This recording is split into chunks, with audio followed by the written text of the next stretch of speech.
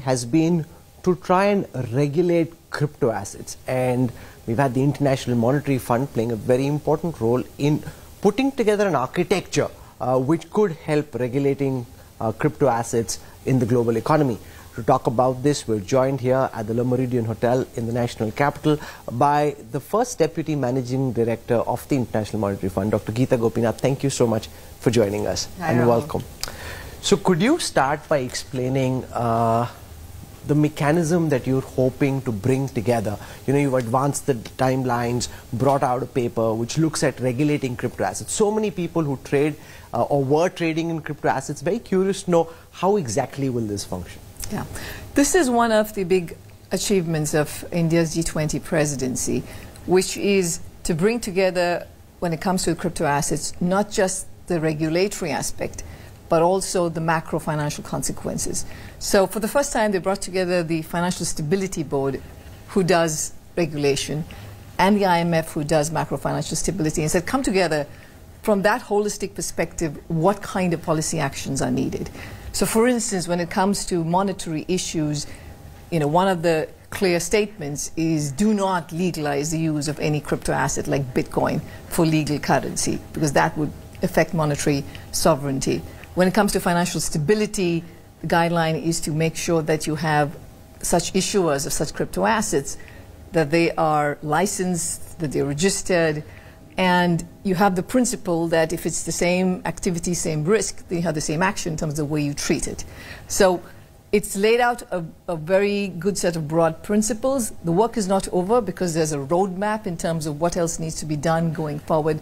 But this is the first time the global community has come together and agreed on a common set of principles. So the good thing is there's no talk of banning crypto. I mean, the idea that crypto is tough to ban has kind of gone through. But what concerns me is that different countries have adopted different positions on the spectrum of policy making in dealing with crypto assets. Do you think this provides a common framework? I ask because the G20 regulations or whatever comes out of the G20 isn't necessarily binding. That's certainly right, and there cannot be one size fits all, just given the complexity of the world and different levels of financial development, the kinds of supervision and regulation they can have, and so on. So there is going to be some tailoring to country-specific circumstances, but everybody agreed that these broad principles we're all on board with. Okay, do you want to give those watching a broad sense of what to expect once these principles are indeed accepted, and the kind of timelines that you're looking at this moment for these principles to be brought into policy? I think it's going to be much less of the Wild West that we've had for a long time.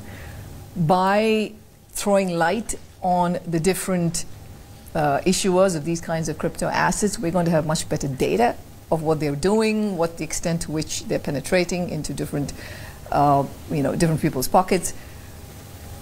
There is going to be, if it's clear that you are effectively a speculative investment class, then you're going to be regulated in one way.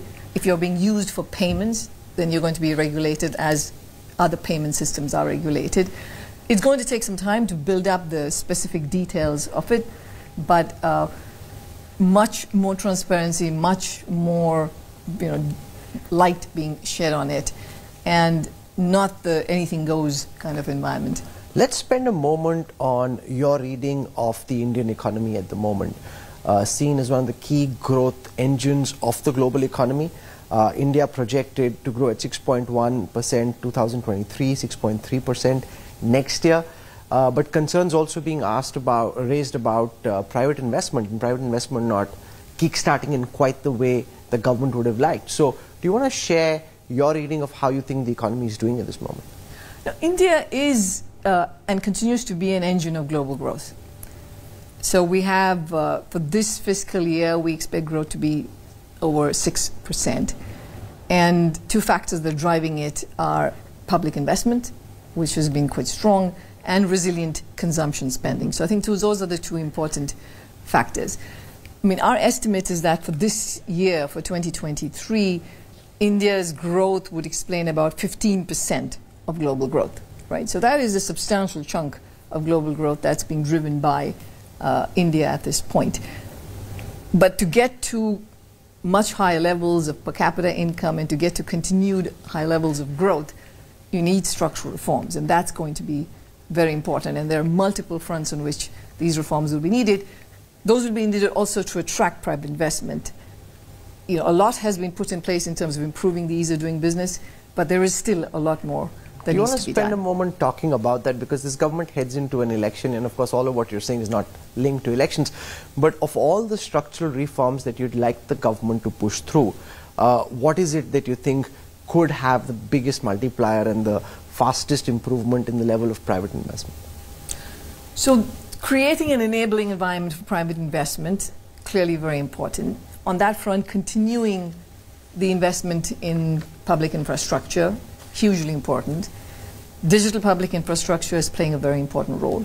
But in addition to that, some of the harder decisions when it comes, for instance, to labor markets is needed. Now, that's not something that the center can do, because there's clearly reforms have been announced for labor market reforms, but many states have not implemented them yet. So that's going to be required.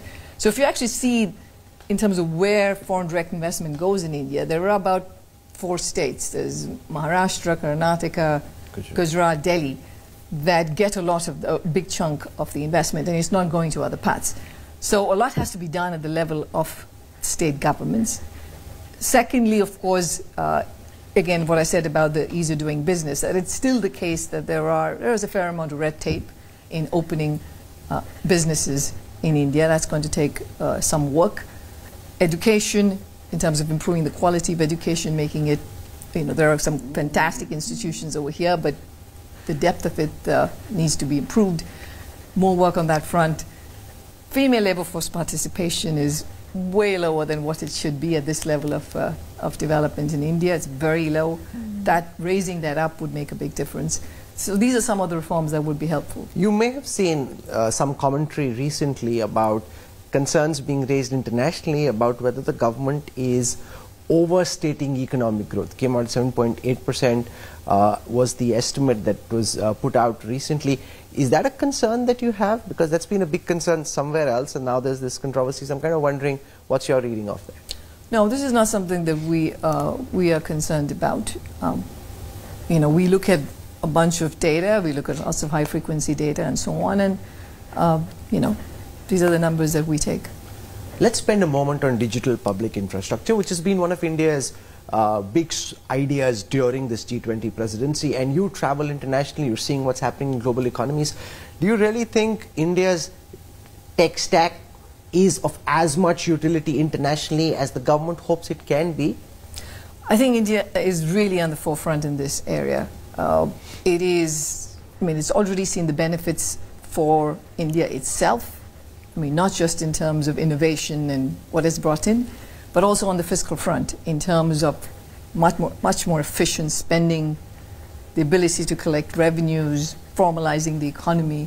All of that has been phenomenal. India is really a leader in that front, and other countries in the world are paying attention to what India is doing in this space. Do you see other countries wanting to adopt these technologies? Do you see this as being a part of what India can export in terms of ideas and tech globally? I think it already is doing that, actually. It is absolutely exporting those ideas. There is now a push to make sure that we have platforms that are interoperable, that speak across borders, because clearly there are different forms. There's PIX in Brazil, which has the features of India's UPI, but at the same time is different in other respects. And the question is whether you can have a much more integrated platform. There's work being done on that front, but organically, a lot of these exchange of ideas is happening. Let's spend a moment on your reading of the Chinese economy at the moment, which is one of the big concern areas. The obituary of growth in China has been written often and has always proven wrong. But there are also concerns that maybe this time the distress is deeper and more real than it has been in the past. How do you read all the data that's coming or not coming out of China?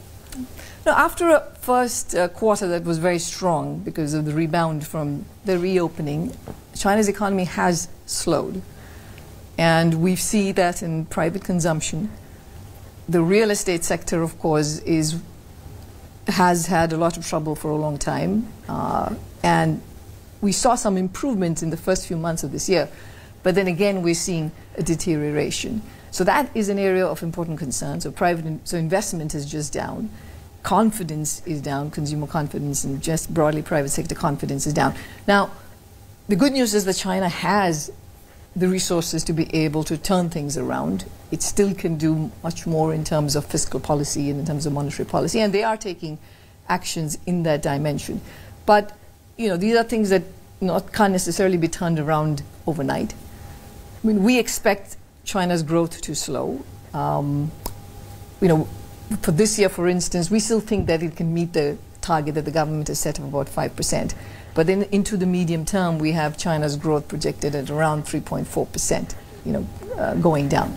So that's where we are. It's not like we're expecting to see a very deep downturn or a sharp recession or anything of that kind, but just slowing growth. So slowing growth at this level of economic evolution is understandable, but there are people who take it one step further and say, because, for example, youth unemployment, June was 21%, before they shut off unemployment data, they say the distress is much deeper and darker than the mandarins in Beijing would have us believe. Well, it's more than just saying that China's reached the size of an economy where the growth slows down, right? It's certainly more than that, because we have revised down our projections for China relative to the pre-pandemic, given the developments we've seen in the property sector. And in your revised projections, is there a point where China still overtakes the US? Because that's become a matter of global commentary about whether China ever does overtake the US in terms of the size of the economy. Yeah, I mean, obviously, given the downgrade, it's going to take longer. Whether it will or will not will depend upon what kinds of policies the government does take at this point. Like I said, it has the space to be able to make changes to its economic path. But the combination of what we're seeing in terms of the property sector, the slowing confidence, the fact that the global demand, especially for manufactured goods, has come down quite a bit. I mean, all of this are headwinds for China. We saw the US Commerce Secretary, Gina Raimondo, when she was in Beijing recently, speak about China becoming increasingly uninvestable, that ad hoc economic decision making is making it very complicated for American companies, international companies to invest in China. Do you see this pulling away, or this, you know, not necessarily decoupling, but reducing interdependence being now cast in stone, or do you think there is likely to be an economic rapprochement more than we've seen so far? No, I do think that we are in a time of geoeconomic fragmentation. We're certainly seeing these geopolitical tensions are showing up in countries, you know, moving away from each other. For instance, Rahul, if you look at the import restrictions that have been put, last year 3,000 new import restrictions were put. That was 3 times the number that was put in 2019. And if you look at where FDI is going, it's much more driven by now geopolitical considerations as opposed to geographic distance, which used to play a bigger role. So we are certainly seeing countries distancing themselves in terms of the amount of integration, relative to how much of integration they had in the past. You know, the whole language of we're trying to de-risk and not decouple, I think is fine. It's much more harder to do in practice and not go down a slippery slope. So this is a challenge for the world, and we've been at the IMF. I mean, this is one of our jobs, is to flag the risks to the world from this. What are the risks at this moment? Because from India's perspective, it could possibly be a huge opportunity. To what extent have you been able to capitalize on the opportunity? The government, through its production-linked incentives, through its Make in India scheme, Atmanirbhar India, trying to pull away from China as part of anybody who's looking to reorient their supply chains in keeping with China Plus One. To what extent is India benefiting? That's from an Indian point of view. And what are the risks that you're observing from a more macro level? Yeah. No, in terms of the, you know, in terms of the signaling, in terms of intent, when you talk to people and when you look at projects being announced, there is certainly a big interest in India right now, especially to, you know, in terms of the new policy of diversifying away from, for instance, from China. But if you look at the last 2 decades of manufacturing in India, the share of manufacturing in GDP hasn't changed much. It's been around 17 to 18% over the last couple of decades, right? So, you know, clearly a greater push is needed in terms of attracting all that investment in, and in terms of making sure that manufacturing has a higher share in production, and Make in India is a bigger success. You know, more will be needed. you spoke of risks, because the IMF's task, you said, is also to highlight risks as this untangling happens. What are the risks that concern you the most? One is on inflation in the major economies. The good news is that it has been coming down. There have been hopeful signs, but we're not there yet. And we could still have a situation where inflation, yes, has come down, but doesn't go close enough to the targets of central banks, in which case they will need to raise interest rates by a lot more. And then we might not have the kind of soft landing that everybody's projecting at that time, and that could be a real shock to the global economy. Second is the war is not over. Russia's invasion of Ukraine continues. You could see big impacts on energy prices again, on food prices. That remains an important risk. China is a concern. I think the downside risks to China's growth have gone up. And we're seeing a lot of climate-related events, weather events around the world that's disrupting growth and affecting prices. Okay, so let's take it one by one, because one of the things that was discussed in India's G20 is not linked directly to the G20, but President Biden, MBS from Saudi Arabia, spoke of an India, Mid East, Europe corridor, and the IMF is one of the bodies that will be involved in arranging financing for that. How do you see this infrastructure corridor play out? Yeah. So firstly, we don't get involved. The IMF doesn't get involved in infrastructure projects. I just saw Emmanuel Macron's press conference where he was speaking about working with the IMF and the World Bank in the project. Yeah. So on project financing, it's squarely the World Bank. Of course, we get involved whenever there is a macro issue to deal with. This is a fresh announcement. I know that there's a lot of enthusiasm for it, but I think it's too early to comment on the details of it. Okay. The other thing that's raising a lot of headlines is the idea that India will soon be the world's third largest economy. How soon do you see that happen? That it will happen sometime in the next few years seems inevitable. 2027 is one estimate, which is the SBI's estimate, seems the most aggressive estimate. Others say it could happen 2028, 2029. What's your reading at this moment? Yeah, I think what you said, that yes, in a few years, not too long, in a few years, in the ballpark of the years you're talking about, based on current projections. What are your current projections for that? Would be, so if you looked at the last estimates we put out in July for India's growth, I think you'd get around there to 2027, 28. I think that's when you would get to the third largest. But I think there's a lot more that needs to be done, and the more important thing is to maintain a high growth momentum for many more years than just the next 4 or 5 years. And that so you think it could happen by 2027? Based on, in terms of the dollar, yes, in current dollar terms, you could, based on projections, it could get there by 27, 28. I think that's but based you're on also that saying fiscal. that to keep the growth momentum going, you'd like to see a lot more. Yes, I mean, again, it's, India is a large country, so in per capita terms, that will still be a small number, even if you're overall the third largest economy. So India needs to keep pushing on that front to keep the growth momentum going much more. We interviewed someone you know well, Borge Brande, the president of the World Economic Forum, and at the India at 100 summit, he spoke of the next 10 years, seeing the Indian economy hit a $10 trillion value, and he said that the global economic order would be defined by what he called the G3, the US, China, and India. I'm kind of wondering what you think of that. Okay, firstly, I'm not a huge fan of these projections of $10 trillion and so on. As we know, over the last 3 years, a lot can happen. We had the pandemic, we had the war, sure. Things can get derailed, and other things can go wrong.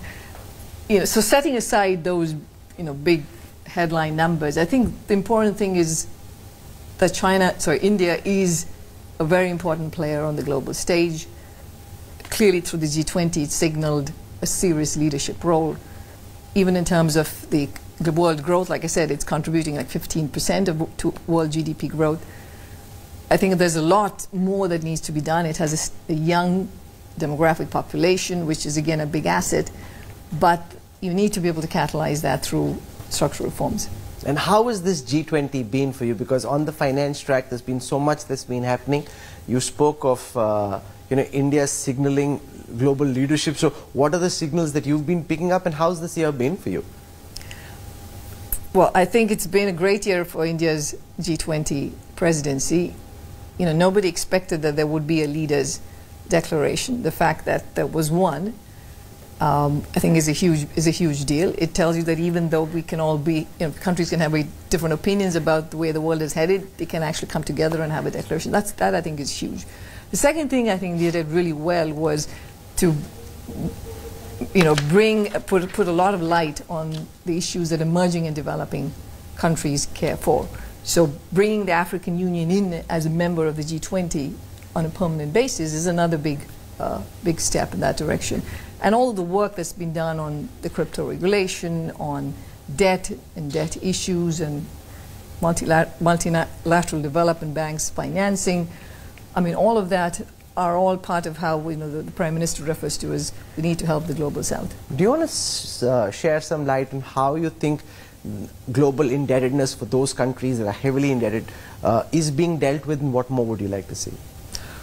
After a long time, I think we're beginning to see progress on that front. For me, the debt relief and the debt restructuring that was done for Zambia is quite a landmark. Mm-hmm. We had creditors of all different, the Paris Club, non-Paris Club, private creditors all come together to agree on a set of restructuring for Zambia. I think that's a big deal. India, along with the IMF and the World Bank, were part of put out the Global Sovereign Debt Roundtable. That has played a very important role and also in trying to engage and trying to fix problems in the global debt architecture.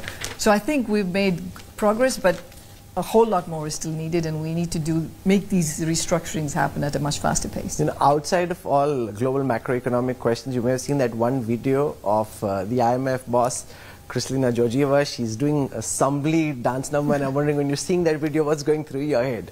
She's been smashing the internet. Yes. And earlier, you were the one IMF nominee that most people know. She's not there yet, but she's getting there. A couple of more dance moves, and then she's going to smash the internet some more. Now that's typically Kristalina. That is her. She loves to dance. So, when she sees other people dancing and she sees good music, hears good music, she wants to get in. She was the only one who got into the groove, okay? She was like totally having fun and joining in. Most of the others saw dur se, but she went in and really was part of the cultural immersion.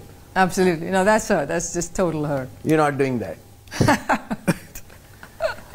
There's been talk of millets and pushing millets linked to climate security, linked to using less, using less water.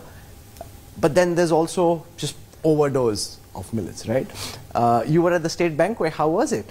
You loved your millets, or not so much? There was a lot of millets. It was very good. It was delicious. You're being diplomatic.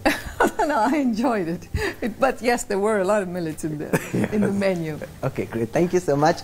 Fantastic having you with us, and we wish you all the best. And I hope you eat some millets and get to eat some non-millets as well. Thank you very much for your time. Thanks, Gita. Thank you. Thank you.